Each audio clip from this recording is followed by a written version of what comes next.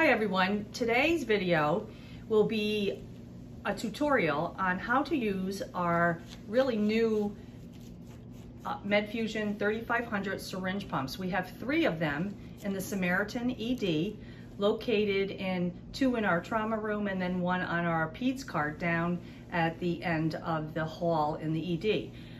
We have Caitlin Farley here from pharmacy who will be providing the tutorial on the pump usage, the screen overall, and about 3 scenarios so that we can demonstrate, and maybe in a real life situation, how you would program. Also, I just want to make sure that everybody knows to please refer to your Addendum K for the Pediatric Addendum K, which our pharmacy had done a great job putting together and is based upon Albany Medical Center's concentrations and infusion rates and so on and so forth. So I'm gonna take it over with Kate, and Kate's gonna go over the pump now. Okay, Kate. Okay, so here on the bottom is your power button. We'll turn that on.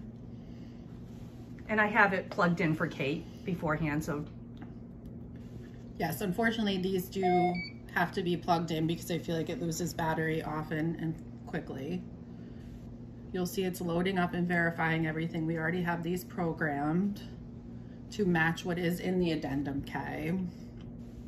So here's your first screen. This will be where you can pick your meds by the first letter of the medication name. So here, what we'll do first, before we even do that though, is we're gonna use our syringe, and we're gonna show you guys how to hook the syringe in. Over here is a clamp. It's best to make sure that this is up and to the back. You can clip here and pull out. We'll take the flange. Correct, the flange. Flange. Love that word. This slides in right here. Yes, can you see it? I can see it. Yes, Clips. great. Then you slide it in to where the barrel meets the side here. This comes out a little bit. For the flange. Perfect. This will come back and clips it in. Excellent. You can see here we have now finally have tubing. So this will connect through here. And then we'll come out, and there's a good distance for you guys to be able to hook it up to the patient. Yes. Here we'll start with our first scenario to help show you guys how to program. Our first one is we have a 3-year-old who weighs 18 kilograms. They've arrived to the ED in a cardiac arrest. The team was able to achieve ROSC. The patient's pH level is 6.987, and the provider wants to start a bicarb drip. So here is where pharmacy will provide you the medication in the syringe, and we'll go and start programming it. Here it's gonna be sodium bicarb, so it's gonna be under S, so we hit 6. You can see sodium is the first one, so we'll hit 1. Sorry. There you go. Press a little. Yep. More. Okay. You definitely have to press firmly here. Yes. We want it, they constantly want to confirm doses and whether you're ready to start, so you'll find that you'll be hitting yes a lot. This here shows the 60 ml. Unfortunately, when this was programmed, we had 60 ml syringes. We now have 50 due to errors that were made by BD. We're looking to get this changed in programming, but it is the same size. So it doesn't matter in terms of that this says 60 and this says 50. We'll always provide it with you and double check to make sure the volume's right. Perfect. So we'll say confirm. So the patient's weight, we said it was 18 kilograms. So do 18 in kilograms, enter. Now this is where you're gonna go to your Addendum K and make sure that this matches up with the starting rate that they have here. So when we look, it is the same. Yep. So you would find that it is 0.5 MEQs per kilogram per hour. And you can see that the low here is our low. Yep. So that's our hard stop, and our high is a hard of 4. And these also match the Addendum K. So here's where you'd hit enter. That's what you want to start it at. Unfortunately, the screen locks often, so sometimes you will find that you have to hit this button. Okay. Because it automatically the locks. alarm button, right? Yes. Right. So here is where you'll see that the concentration, which will match the Addendum K, is 1 MEQ per ml. The weight is 18 kilograms. Our starting dose is 0.5 MEQs per kilogram per hour. So this will end up being a final rate of 9 mLs an hour. To start this, you can see up here, it keeps flashing. It will say press the double arrow key to prime. So before we can even start the drip, you have to prime. You have to press and hold the button, right? Right. So it says exit when prime is complete. So if you can see here, priming volume is 0.00 mLs. If we prime it, if we hold it, you'll see it start to light up and it's priming. Once you reach to the point where it's been primed, you can stop and hit it again.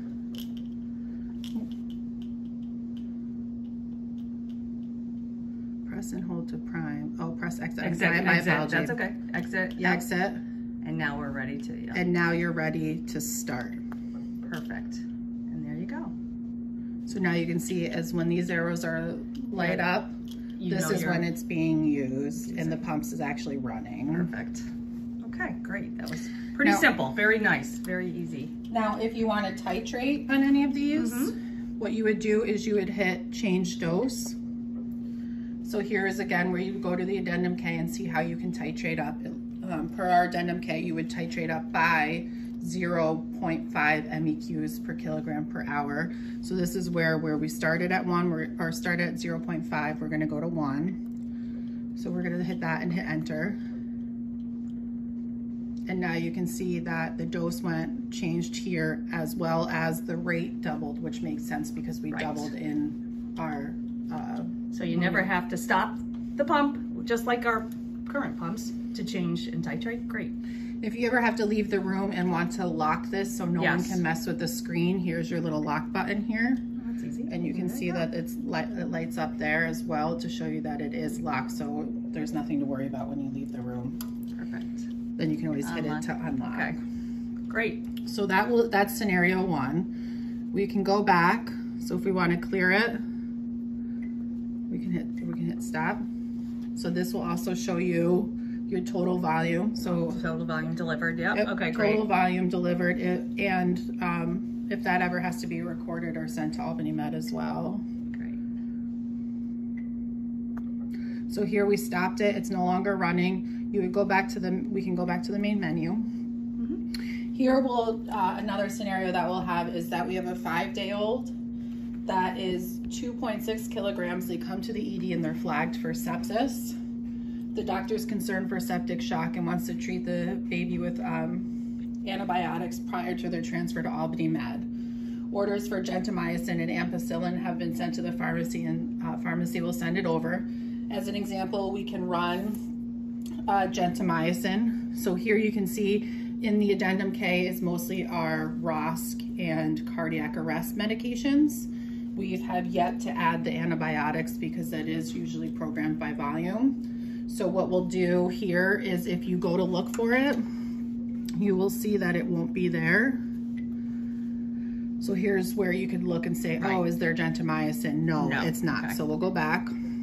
Here's where you would hit more because these are by meds, but you can also have another screen where you can click and run it free, almost like IV fluids. Right. So you have your different options to run it by ml per hour, dose per kilogram, many different options. What we have found in training is that either mils per hour, number 1, or number 5, volume over time, seem to be the best options. So we'll take volume over time. Again, it wants you to confirm that that is what you want. Yes. It wants you to confirm the syringe size. In this one, actually, we will switch it because we do 10 ml syringes for babies. Perfect. So we'll take that out.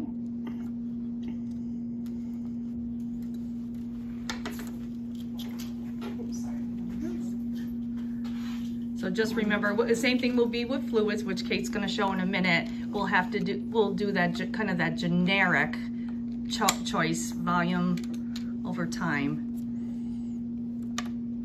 We won't have the fluids either, so we'll pretty easy load. There we go. There we go. So then, as you can see, we changed the syringe size, and it does automatically recognize it without having to go back. So we'll confirm that it's 10. Here again, we have to enter the volume to be infused.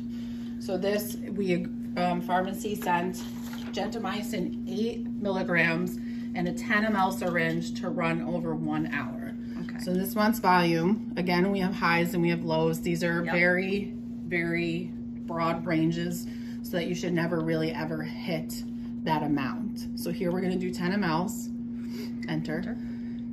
Volume, so here, or I'm sorry, time. So here we're gonna do 1 hour. If you try to do 60 minutes, it does not let you. Yep. Right? So you have to actually hit 1 hour. So there we have hour, minute, seconds. Yes, perfect. So we would hit enter. Again, our ranges are from 3 seconds to 24 hours. So you would hit enter. Okay. There you go. And here you go, your volume is 10 mLs, your time is 1 hour, and your rate is gonna be 10 mLs per hour. So here you can, again, though we don't have the tubing set up, you would hit bolus to prime, and you have to hit it and hold it. So we're gonna let it prime. Sounds good. You can hit exit, and then you start the medication. Perfect. Okay, there you go. You're running, you got your volume, yep. And it shows your time. Starts ticking down. Perfect, great. Excellent. Here you can see your total volume because we didn't clear it from what was done with the sodium bicarb, is it'll start calculating the actual total volume the baby has received from all the different drips if you don't clear it. And it will also sometimes change to PVD, which is your program volume to be delivered. So you'll see it flip through those. Here's your button. If you wanted to clear it, you can clear it here. That's a good point. If you want to lock it, just hit the lock button. Good point. So if you want to keep on the little ones, we are very strict about how much volume we're giving them, so and recording it. So that's a good point. So if we're done with this one, we can do some fluids. Okay. So again, you would hit stop if you need to go back. See, programmed. So that was of the amount that was the program that was delivered. Yep. So we go back to main menu. So here's one where a 1-month-old presents to the ED with mom. Chief complaint of his vomiting and diarrhea times 2 days. Baby's skin is dry and cool to the touch. Capillary refill is 4 seconds. No medical history. The baby was full term. No allergies, but no tears when crying. Baby's heart rate is tacky in the 180s and weight is 6.8 pounds. So we want to give the baby fluids, which is 20 mLs per kilo over 20 minutes. So here we'd have to figure out how much volume to be delivered and program the pump. Right. Again, because this is a fluid, we're not going to do we're not going to go to the med screen, so we'll go to more. Here, again, you can try mLs over hours, but you'd have to do some math, so we'll just pick volume over time. Again, you have to confirm it. It recognizes the syringe size. So here, since it's 20 mLs per kilo. Luckily, our computers will be calculating our kilos for us. So 6.8 pounds. Right. Is 3.09. Right. Or 3.1. Times 20 mLs, so we'll end up being 61.8 mLs. Perfect. So here would be 61.8. Obviously, you would have a bigger than a 10 ml syringe for practical purposes. Right. But here you would hit enter. And because this is to be given over 20 minutes, you're going to fill up to the minute part. So we do 2, 0, which is 20 minutes. Perfect. Okay. And hit enter. Okay. Great. So again, volume 61.8 mLs over 20 minutes. Time remaining, clock hasn't gone off yet. This is your rate in mils per hour if you have to document that way. Again, it's the bolus. Hold it. Good to go. You hit exit and then start. Okay. Perfect. So if anything over that 50 ml syringe, we'll be doing a course on the pump. Of course, it'll be in a fluid bag of sorts. But this is syringe pump only, and the tubing, pharmacy actually kindly obtained all these pumps for us, thank God. And we also have the tubing now. We've ordered it and it will be supplied in Samaritan. We're going to keep it to at least one tubing with each pump so everyone can start fresh, but we do have a supply of tubing. And I think that is it. If you have any questions, please check with myself or with Kate as always. And I hope this video is helpful to you.